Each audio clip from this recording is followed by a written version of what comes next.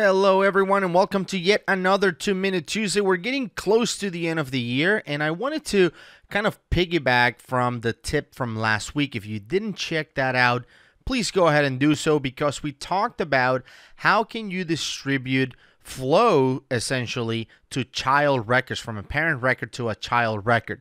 And some of the feedback that I received from that tip was that, that's something that you can do in Flow pretty easily, but you can't really do it with workflows. There's no way for you out of the box with a workflow to say, go ahead and run this on all the child records below. That just doesn't exist within workflows. But there is a tool out there that allows us to do that, and that tool is called the Ultimate Workflow Toolkit. It was created by fellow MVP and really good friend Andrew Butenko. And essentially what it does is that it adds a bunch of extra amazing functionality into workflows inside of Dynamics 365 and CDS. And one of the things that it adds is the ability to essentially distribute workflows to child records below. So that is the tip today. So for this tip, what I'm going to do is I'm going to actually do something very simple, which is if we change some fields on an account record, I want to populate that information to the contact records below. So what I've done in this one is I actually created a workflow. Let me show you here where that is. So here's the workflow that I created. So in this case, it's a very simple workflow. This is an on-demand workflow, and it's called Contact Update Fields from Account. And as you can see, it's a pretty easy check condition. If the contact status is active, meaning I can actually edit the contact, and the company name contains data, that means there's a company created, then I'm going to update a few fields in here, like the website and address fields and stuff like that. That's essentially, again, a super simple workflow that will update fields within a contact with information from the parent. But how can you trigger this workflow if something changes in the parent record, right? Well, let's start the countdown and let's go. So what I'm going to do here is I already started creating a workflow, and these workflows are going to be real time, just so I can justify not using Flow for this one. So let's say this is real time workflows, and I cannot use real time flows at the moment.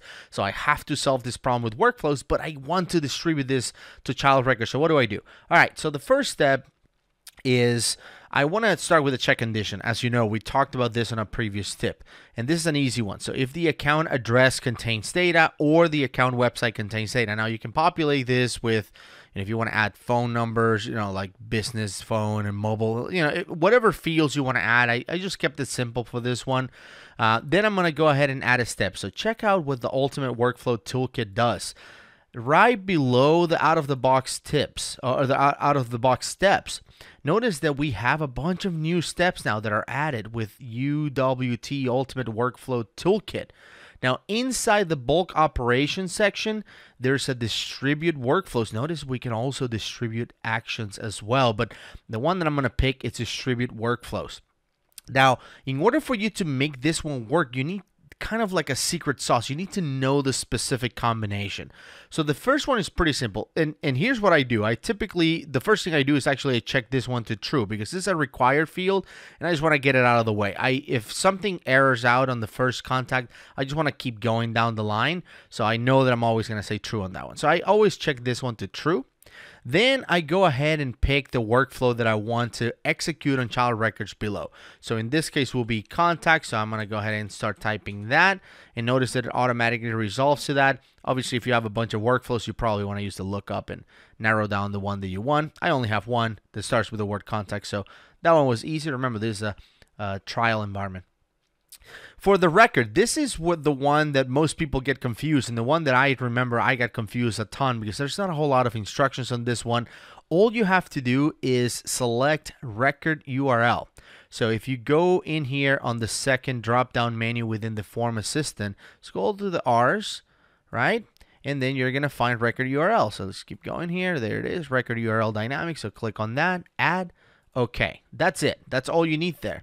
And then for the third one, you're going to need the relationship name. So I already have it open here. Let's go into the relationship name. Where is that guy? Okay, there it is. So the name is already there, contact customer account. So I'm going to go ahead and copy that. So Control C, and then I'm going to go ahead and paste it here. And there it is. That's it. So all you need is name of the workflow, enter that record URL, and then the name of the relationship. So let's go and test it. I actually haven't tested this one. I'm doing it live with you guys, but I've done this so many times. It works every time, so we'll see. If it doesn't work, I'm going to post anyway and let Andre deal with that. All right, so let's close this workflow here. Let's go test it. So let's just pick any account. Doesn't matter, like ADATUM Corporation, the infamous ADATUM Corporation. All right, so here you go. It has some context below it. Let's go ahead and change something. So I don't like that website. Actually, let's put Andrew's website in here. How about that? So I'm going to copy that, and then I'm going to paste that. Oop, that's a mess. Paste. All right, and obviously I can change the address too. So I'm going to say 3333 Miami Avenue, why not? And city will be Miami, of course. I'm just thinking of Miami because it's cold here in Atlanta today. State is Florida, so FL. The zip code, I'm just gonna make something up, 33133, and the country is USA. All right, so we updated a bunch of fields there. Let's go ahead and save it. Boom, real time. All right, let's go check it out. Let's pick one of these. Tom O'Neill, why not? There it is. The website has been updated. The information on the address has been updated, which means that all of that was propagated. As you can see, it was almost instantaneous, right? Everything is in real-time workflows. Now, obviously, I only have a few contacts in there, and just so you can see, go to the other contacts of Vincent, same information, so you don't think I tweaked this thing or I kind of tricked you on this demo. It's all the same. So once again, it's only 4 contacts, so it worked pretty fast. I don't recommend that you do this with 1,000 or 2,000 or 10,000 records in there. You can do a background process too, but I know there's a lot of people still out there using workflows and don't know that this is out there, right? The Ultimate Workflow Kit is super simple to use and super easy to propagate or distribute workflows to child records below. So I hope you enjoyed the tip this week, and we'll see you next week.